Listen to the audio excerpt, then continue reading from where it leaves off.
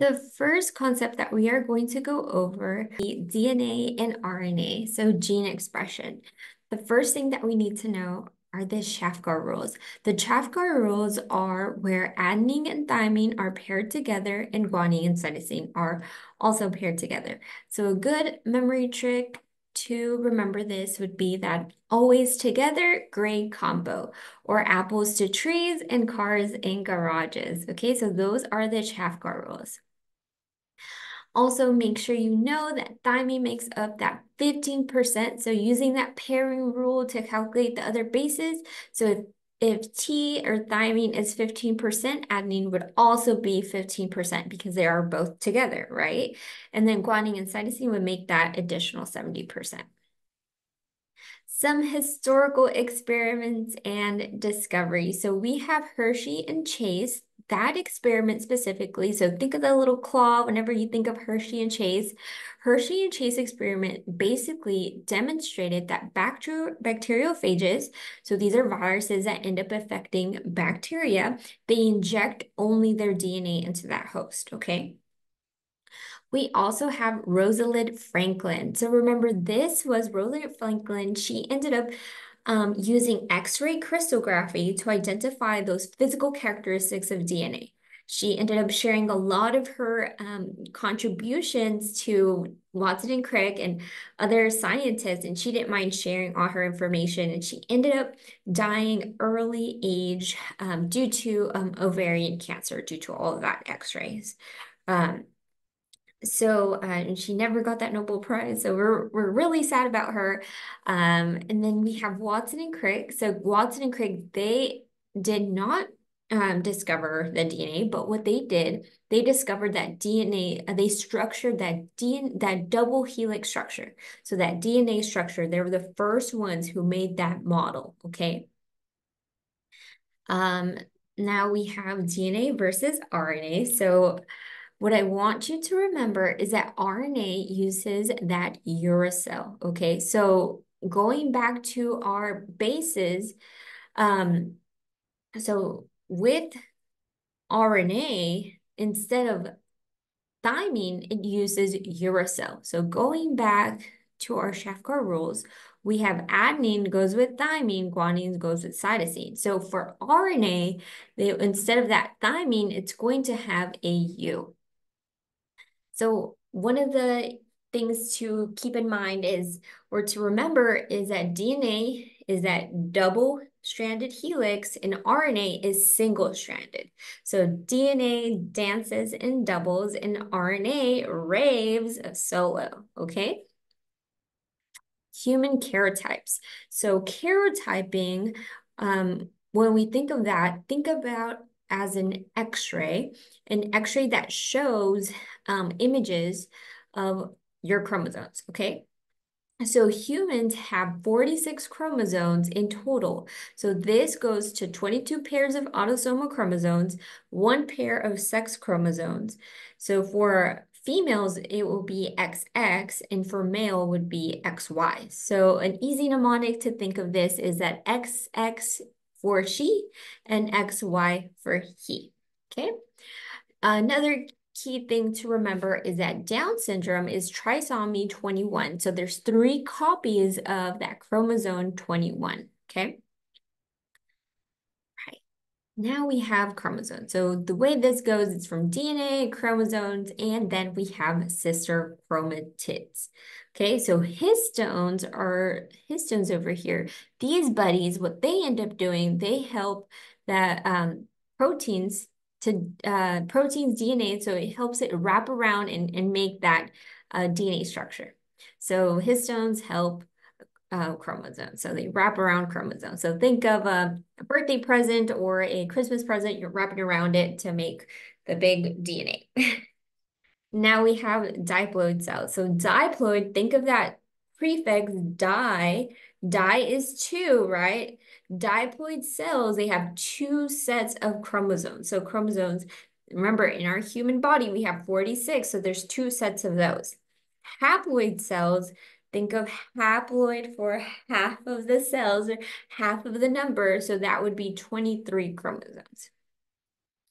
Now we moving on to mutations. So mutations, they are permanent changes in DNA. So an example to remember this would be that mutations make DNA mistakes permanent. So these are permanent changes in DNA. So if there's a question that asks you, are mutations permanent changes? Yes, they are, because they are permanent. So mutations, permanent changes. There's three different types of mutations. So the first one would be base pair substitution. Okay, so substitute. So think of you're playing in a football field or you're playing soccer and they're making a sub. So they're like sub coach or ref, we have a sub. So they move, number 13 to number 12. So for here in our mutation, they're moving these pairing. So thinking back, so this would be an RNA sample, right? Because it has that U. So in this RNA strip, we're moving these base pairs. So we have CUU, GAG, and then we move it to CUU, GUG. So they have swapped out or they have subbed that A to a U. Okay, so that is one example, that base pair substitution. Then we have insertion. So think of insertion, you're inputting or you're putting in an extra nucleotide. So you're putting something else in there, right? Deletion, so this is the same thing, you're deleting, so Control-Alt-Delete, or you're deleting a part. So this would be your before that deletion, and then you delete that area, so that would be after the deletion, okay? Now we have DNA replication and transcription. So DNA replication is a semi-conservative process, okay? DNA replication is a semi-conservative process, and it uses a primer to start. So think about, you're wanting to paint your walls, and how do you start doing that? You have to start with a primer, right? So you go to Home Depot, you get a primer. Or when you're gonna do your nails, you need a primer to put that top coat on, right? So that's how you will start. So you need a primer for this. So the same thing with DNA replication, you need that primer and it goes through to start that process. And then we have RNA polymerase. This transcribes DNA into mRNA. So a good mnemonic to think about this would be polymerase produces RNA, okay? Now we have codons and anticodons. So a codon is a 3-base sequence on mRNA. An anticodon, it matches that codon on tRNA, delivering that amino acid, okay? So think of mRNA codes that message. So our mRNA is our messenger. So they're like, hey, this person needs XYZ, right? tRNA, it is our traveler. Okay, so they travel to deliver that package or whatever you need. Okay, so mRNA is our messenger and tRNA is our traveler or our person that transcribes that message, right? Now, cell division.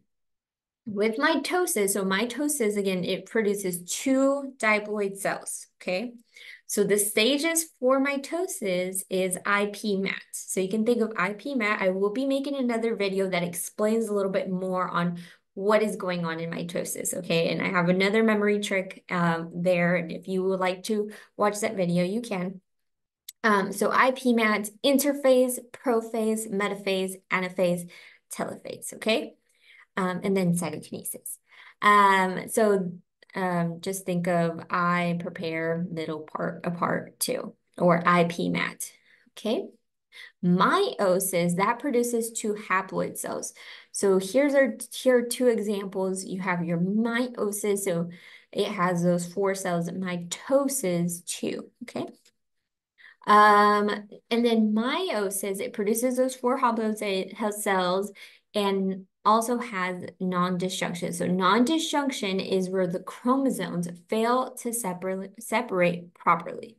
Okay, so if they're separating correctly, non-disjunction, they're not able to. So N for not able to separate properly, okay? Crossing over, so this occurs in meiosis for genetic variation, okay? Genetic inheritance. So we have our dominant, which is going to be our capital letter. Okay, so dominant for, and this is the one that dominates the situation here. So that's going to be our capital letter. And then we have recessive. So our recessive is going to be our lowercase letter. Okay, so an example here, A would be the capital letter A would have the dominant, and the lowercase letter would be recessive. So dominant is big, recessive is small. Genotype to phenotype. So the genes determine the physical characteristics. So a little memory trick here is that your genes tell you about your physical characteristics. So what type of jeans you wear shows you the type of style you have. Not really, but in this example, hopefully this kind of helps you remember this. So your genes determine your physical characteristics. Okay. Monohybrid cross. So an example would be capital P, lowercase p, or dominant P, recessive P. So that would be a ratio of 3/1. Okay, so this that would be that ratio. So it will be a dominant to recessive because 3 is bigger than 1. A polygenic trait example would be height. Okay, and here are some key vocabulary to remember. So our histone, remember our histone wraps around, there's that protein DNA that wraps around. Oncogene, so an oncogene is a gene that turns normal cells into tumor cells. So onco, so think of oncology. So that is all going to be tumor related, right? Interphase, so our interphase, so that is our first phase in mitosis. So this is the longest phase, and it prepares for division. Hydrogen bonds, so hydrogen bonds, they hold nitrogenous bases together. Okay, so think of holding hydrogen bonds, hold everything together. Okay. And then tRNA is our traveling agent. So tRNA delivers those amino acids to those ribosomes. And that is all for this. If you have any questions, please don't hesitate to reach out. Thank you.